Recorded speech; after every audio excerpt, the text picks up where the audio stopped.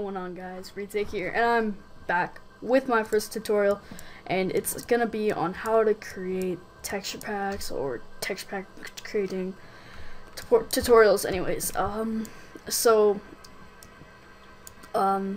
today I'm going to be showing you how to change the resolution, because that's like usually the first thing I do on my texture pack is I change the resolution. And if you want how to make a gradient, so make a gradient like this, or this. Text or the pictures will be on the screen. Anyways, let's get right into it. Select all or Control A. Go to image, canvas size. Times it by 2, which would be 32. Or if you want to make it really high res, 32 would be like 32 faithful. If you want to make it really high res like this, I suggest you make it 512 or 256 by 256. I'll make it 256 for this video. And then, oh shit, oops, Control A, Control C, Control C. That's the thing I forgot. Sorry about that. So 256 by 256, and then Control V, Shift, and then drag. Wait until all the white is gone. There, and then it should look like this. That's why you go to quality and then hit pixelated, or it will not work. I think this is good. Yeah, okay. Anyways, yeah, that's what it should be like.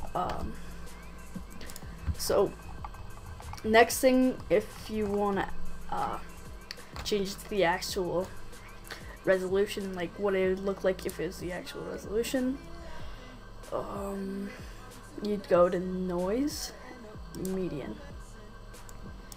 It looks really weird, but you're gonna play around with it and make it look all cool.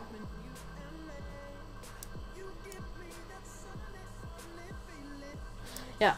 Anyways, I'm not gonna do that. I'm just gonna add a gradient. So we're gonna lower the tolerance on like this magic wand tool.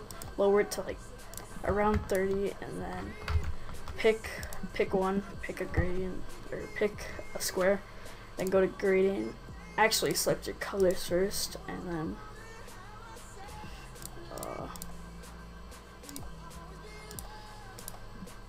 select your colors. So I'm gonna make this a little bit darker and this a little bit darker as well. And then we're gonna go to gradient, circle gradient, and then make it like that. Control C, V, to make it way easier on yourself. And then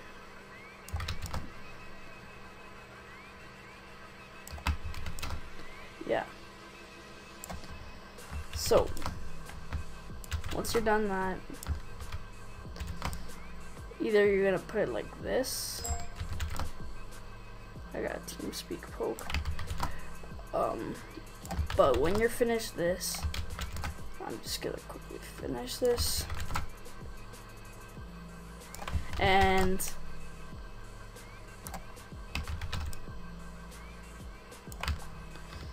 I'm making kind of like a Stimpy sword, pretty much. You're gonna go like that, and then make this a little bit darker. Switch it back, and then go like that. Control C, V.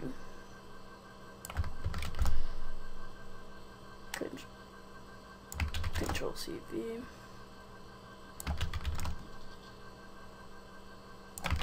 Control C, V. Anyways, you get the point. So yeah, so you kind of have the basic idea of it, and now that looks really awesome. And yeah, so another thing you could do that just fucked up, is you could select all of it, lower or higher the trend or tolerance, not that whole thing. About 50 is good.